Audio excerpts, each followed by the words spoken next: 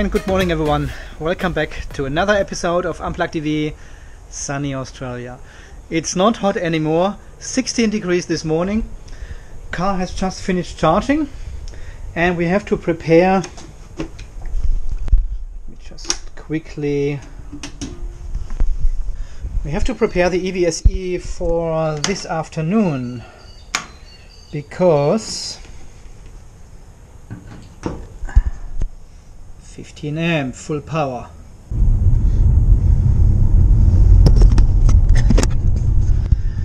So this morning I'm trying to be super efficient on my driving. For some reason the charge has stopped at 97-98% with a full charge. I don't know exactly why, but again, this is just a guess of the BMU again, showing a number on the display. The battery was at 4.1 volts, so fully charged, but the percentage, so it was 1 ampere hour down. I need full capacity today, so I'm finishing up at work at 3:30 already today, driving home, and then I have to recharge as much as possible because we have to go back to Gatton this afternoon. Yeah, tonight is the grand opening of my wife's exhibition at the cultural center in Gatton here, in the art gallery. So of course she's very excited, and this grand opening is only a few hours away now. But when I come home I probably will be at about 55% state of charge. So I need as much capacity as possible, of course, for the second trip tonight. And I've got only 1.5 hours left until we are going again. So EVSE 15 amp full power, and charge as much energy into the battery as possible after I come home.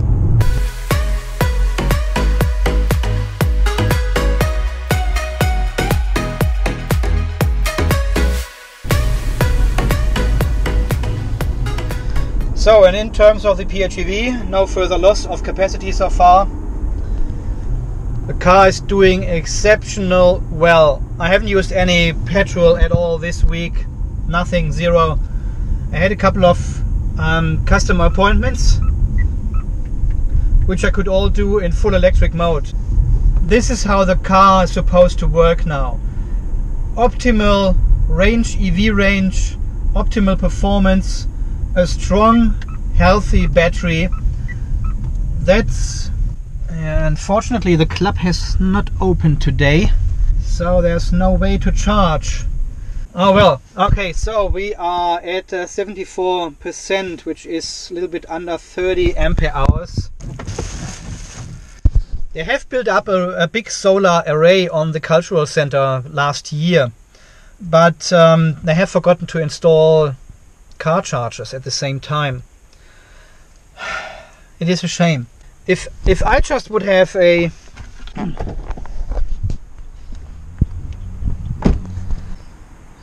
see on this building of the fire station here, if they would have 1, 2, 3, 4, just 4 power points mounted on this wall or mark them green, and then we could all charge our cars over there. So we got 4 stations here in the middle of the city.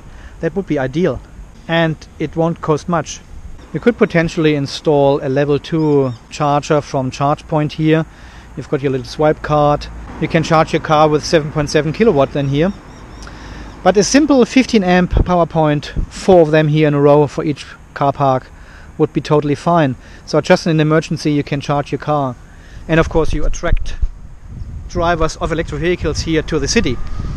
But at the moment here in town is only one charger, which is the one at the motel.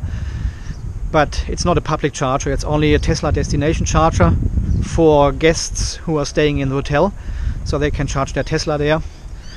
I have sent them an email when they popped up on PlugShare and asked them if this is public. No, it's not. It's just for their guests. That's what they usually do in these motels, and yeah, no public charger in this whole area apart from the UQ. What a shame. I've got the same situation here on this car park here. There could be just some power points on this side of the wall for these car spaces here, and we could just charge the cars here very slowly. Now let's see, with this missing charging opportunity today, it brings me in this difficult situation that I have to recharge the car straight when I come home, and I've got only 1.5 hours or so to fill up the car as much as possible. It would be so much easier if we have some possibilities here just to plug in the car and trickle charge. I could charge on 1 amp, you know, I've got all the time during work. It could be very, very low powered, you know. I've seen a documentary quite a while back from Asia somewhere. Was it Thailand or Singapore or somewhere? They had this massive underground car park from a shopping mall or something, and they had power points everywhere. Every single car space had their power point. They've got a barcode on it, a QR code. You scan this with your app, and this activates this exact power point, and you get obviously charged for the energy you are using. But it was just such a simple and effective process, you know. Scan the barcode, activate the power point, plug in, go shopping, come back, and you're done. Such simple things in life. And it doesn't cost much.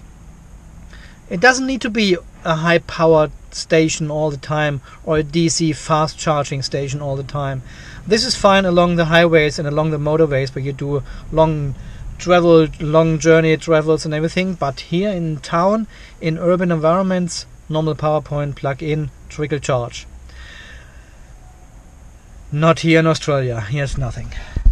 They've got nothing here. And I guess a lot of people are holding back at the moment with buying electric vehicles because there are not many available here in Australia. We know they are coming in the next couple of years. So I think a lot of people are holding back. They're holding on to their existing cars, like I do at the moment, you know, because there's not the right car on the market. And to be honest, I would not know what to buy at the moment. In this price class, $40,000, $50,000, $60,000, there's nothing what I would buy. I probably would not buy the Model 3 either. I don't like the door handles. I don't like the boot situation with this little tiny lid. This is just not the car which suits me, which would suit my needs. I need something with a tow bar, and I don't want these door handles. Probably I look into the Model Y when it comes out in a couple of years, but again, this is all a way future. We don't know what happens until then. So until then, PHEV it will be. Yeah, so guys, it looks like I'm sticking with this piece of wonderful technology for quite some time. Okay, so let's have a look on our way home. I hope for a little, yes, plus 1.1 ampere hours, which gives us 30.7. But we need to go home, and I've got range anxiety. Really, I tell you, this car makes me fear. There's always, yeah, I'm always very, very anxious to use any petrol in this car here. I'm trying to do all my trips on pure electric as far as possible. I'm not driving sportive, even the dog shows me that every time with every trip. I'm trying to be efficient as possible with this car to get the most out of it and to save the planet, of course. And this small battery and the 50-kilometer range, this gives me range anxiety. If the car would have a 120 kilowatt hour battery and you have 600 kilometers of range, you would not care. Well, you would not care to drive efficiently. You would just drive as a normal car and accelerate harder, and you wouldn't let the car coast and all this kind of stuff. You wouldn't be driving efficiently if you have such a big battery. I don't think you would, because at home you just plug it in and charge it up again. You wouldn't care. But here in the Outlander, only 8 or 9 kilowatt hour available. You will drive efficiently.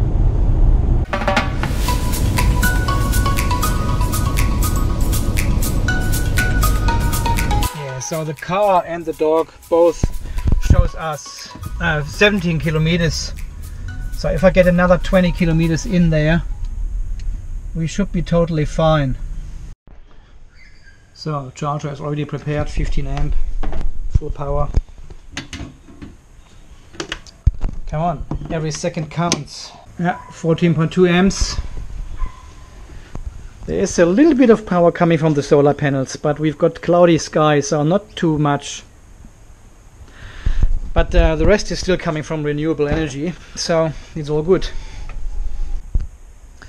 So we charged already 7.2 ampere hours since we got here. 72%. Ooh, and have a look at this. The state of health has just dropped again while charging. Well guys, that is not good. That is not good. This should not happen. It shows something is not working as expected with the triple procedure. At least on my car, I don't know. Maybe, I don't know if the other guys are always having the dog with them and measure, but as you know, I'll do it every time, every single time. And this is very, very disappointing. Okay, let's have a look. Battery conditions. 46, 37, 100, 160 kilometers. Another drop.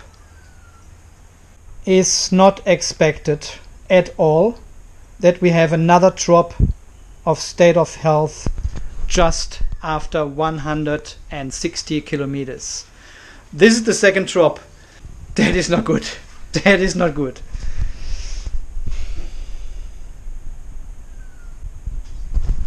Okay, let's well guys, the frustration is real.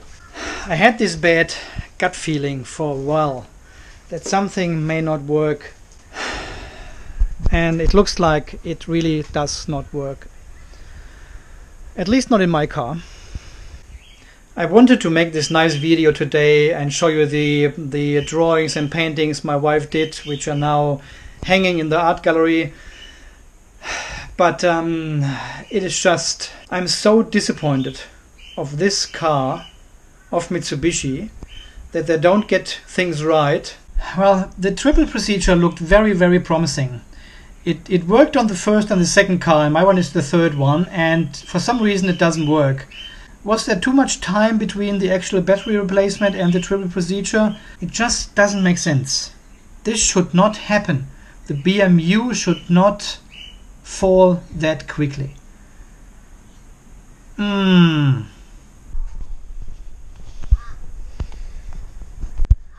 and we are right on time for another spectacular sunset here.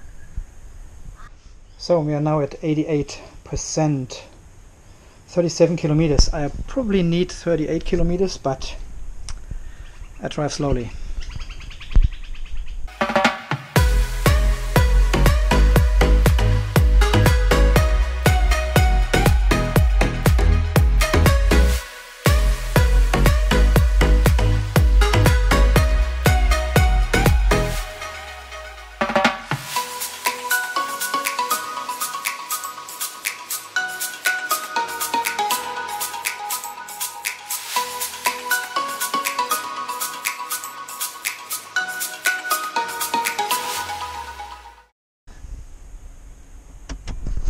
So guys, we now have arrived back home.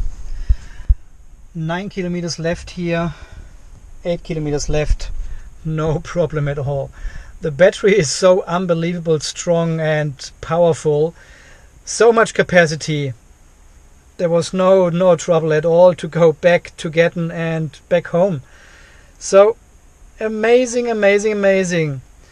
Still we have lost, so this was almost 400 kilometers. And then we had only 167 or something between these drops here. 10 days, 4 days. Just not good. Well, I've sent an email to Mitsubishi already with a screenshot of the dog and complaining about another drop in health of the battery. So I don't know. At least it keeps the channel going. It keeps the channel interesting because something is obviously happening. Something is not working as it should. I don't know. I have no idea. I don't know. Interesting weeks and months ahead. Again, I don't know.